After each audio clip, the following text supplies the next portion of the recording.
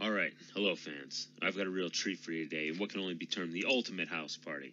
We've got a match between Latin lucha superstar Supermercado and the Ultimate Warrior. Now, when you're watching this match, you're going to be looking at it and be like, well, this is obviously somebody's backyard where they set up a ring, and there's a bunch of obnoxious yahoos drinking Corona beer around the ringside.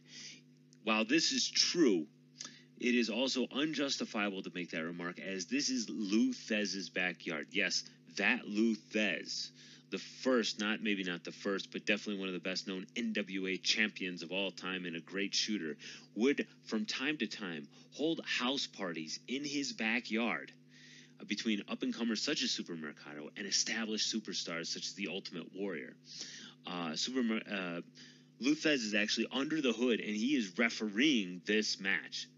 And he would do this. And so this is a great treat here. Not a lot of people know about this. A lot of people don't know, what did the Warrior do after his, some would say disastrous. I wouldn't go that far, but it was maybe a little bit less successful than we would have liked in 1998 when he was in WCW. What did he do after that? Well, this took place in 2000, and this is what he did. And I think you'll agree with me that it represents a return to form, a real return to form. And yeah, I mean, without further ado, I think that's enough introduction, guys. Let's get to the ring. All right. Strains of French Prince of Bel-Air ring through the arena as Supermercado is about to make his way to the ring, but first out is Lou Thez, of course, who will be the man in charge, the man under the hood, and the man in the stripes. And Supermercado, this is a big opportunity for him. He's never fought a superstar of the Ultimate Warrior's caliber. And this is going to be a stern test for him. You can see he's wearing his traditional mortarboard jacket, shorts, low-cut sneakers, and ankle socks for this match, which is what he generally wears. A highly superstitious fellow, is known to wear, like, whatever brings him to the dance. And he's going to need all the luck he can get for this match, because this is going to be a stern test for him. And the Ultimate Warrior, like I said, he's back in form. He's been training. He's a lot slimmer than he used to be. He's probably thinking this is a lucha match. So we're going to see a lot of high flying, a lot of running, a lot of cardio will be important for this match. So he's got to try to match up with that. Now you're not going to hear the Ultimate Warrior's theme because WWF would not allow that to be used for this match, but they used the closest approximation they could find, and I think you'll agree, you could barely tell the difference. And we're awaiting his entrance, the return of the Ultimate Warrior, just a couple of years after his WCW run, and fans all glued to the entranceway here, and here he comes like a bolt of lightning, and you can see right there, looking very much like the Warrior of old.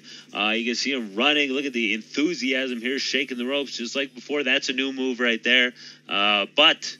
And Supermercado, probably not his game plan to start begging for mercy immediately in the match.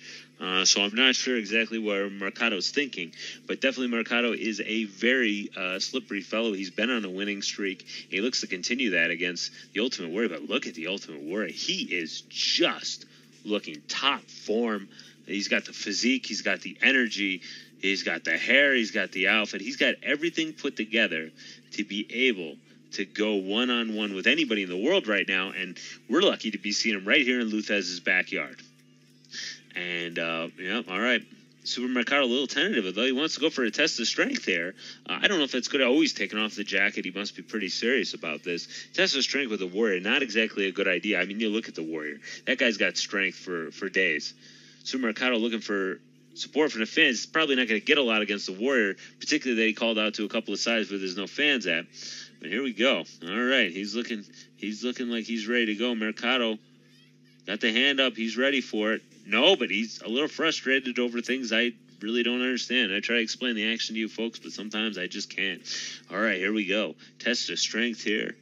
Test of strength coming up. Very nicely done.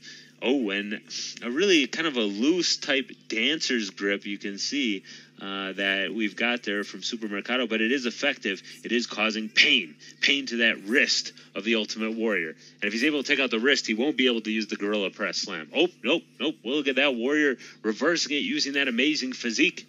And a big kick to the midsection, and follows it up down hard with a well-executed suplex. How is he going to follow it up? The Warrior seems content to just kind of stand and intimidate. And intimidating he is doing. 2. Supermercado now slowly stalks into the corner. Mercado yells peace and love, but that ain't going to get it. Hard left hand. Is he going to fire him? He's fire him into the... No! Mercado won't allow, but the strength of the Warrior is too much. What's coming next? He runs in. Big splash. Big splash and another left hand. And Mercado is at the Warrior's mercy. Supermercado is going to have to figure something out. Oh, and is he doing a claw to the lower abdomen? I believe that's a claw to the lower abdomen right now.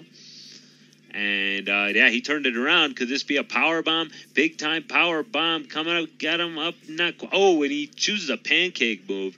And that might have been a calculated move to where he thought, wait, no, we've got a pinning combination. Ref in position. 1, 2. No, we won't get him. It might have been a calculated thing in which he thought the Ultimate Warrior's back was too strong and therefore dropped him on his front. Big leg drop, that could be it. But the Warrior's right next to the ropes, and he's got the presence of mind. He's a ring general. He knows to grab onto those ropes. And Mercado, who is, I believe, been putting on some weight for this match in anticipation of this match, is a little winded right now. And the Warrior is just starting to get strong. Look at that. Every time you think the Warrior's down, every time you think he's finished, he gets right back up. And look at that. He's staggering with the amount of power he has. He was staggered with the amount of power. Look at that, running across the ropes. What Mercado got to do? Big back body drop. Big. Did you see the height he got on him? And that's going to stop Ultimate Warrior's momentum right there. And now a pump handle action slam, which he's doing in an alternate fashion in which he doesn't hook the arm under the armpit, but over the armpit. Got him up and actually turns it into a nasty power run. Did you see his head hit the ground? All right. And what's he doing? I don't know why the ref's not counting. That's a pinning combination. But he only gets a 2 there. Maybe if the ref had counted from the beginning, he would have got the pin. Oh, he calls the referee a pendejo, which I believe is Spanish for referee. And he is not happy about this, but the Warrior's back up. The Warrior's got his second win. The Warrior with the left hand. The Warrior looks like he's picking him up for a Samoan drop. And he just drops him down. Are we going to see it? We might see it. He's going to see it. Yes, the big splash. It's got to be over 1, 2, and 3, and that's the end of that. There's nobody who can survive a move like that, folks. And now the Warrior triumphantly running the ropes to the strains of his own song and runs right to the back very quickly. Mercado laying there dejected. And that may, in fact, have been the high point of Mr. Supermercado. He is crushed. But we have seen the ultimate in excitement, the ultimate in exhilaration, and the ultimate in spectacle from the Ultimate Warrior coming out and having that classic match, vanquishing Supermercado, despite Supermercado's many powerful moves that he hit the Ultimate Warrior. I don't think I've ever seen the Ultimate Warrior pressed to the limit like that. I don't think I've ever seen him press the limit. We're going to take a look in a minute to see how this all went down, but they're bringing out the fluorescent light tubes for the upcoming Berganya match there. So that'll be a really good one. But let's go ahead and take a look back at how it all went down. So you see here, big power bomb, but he elects to do a pancake-like maneuver there. Nicely done. But it wasn't enough. Pump handle action slam. This is the one I thought it was all over. I've never seen him take a move like this before. Bam! And he's going to go for the pinning combination, and the referee's slow to get in there. I'm not sure why. I think he should have just started counting from the beginning, and Supermercado might have got it. That might be his whole career right there. But in the end, it was the Samoan drop off the back of sorts, and then the big splash that brought the victory for the Ultimate Warrior. What a great win. What a great match, folks. Thanks a lot for watching. And make sure to send me links for other great matches, and I will be happy to call them. It's such a great experience. Good night, folks.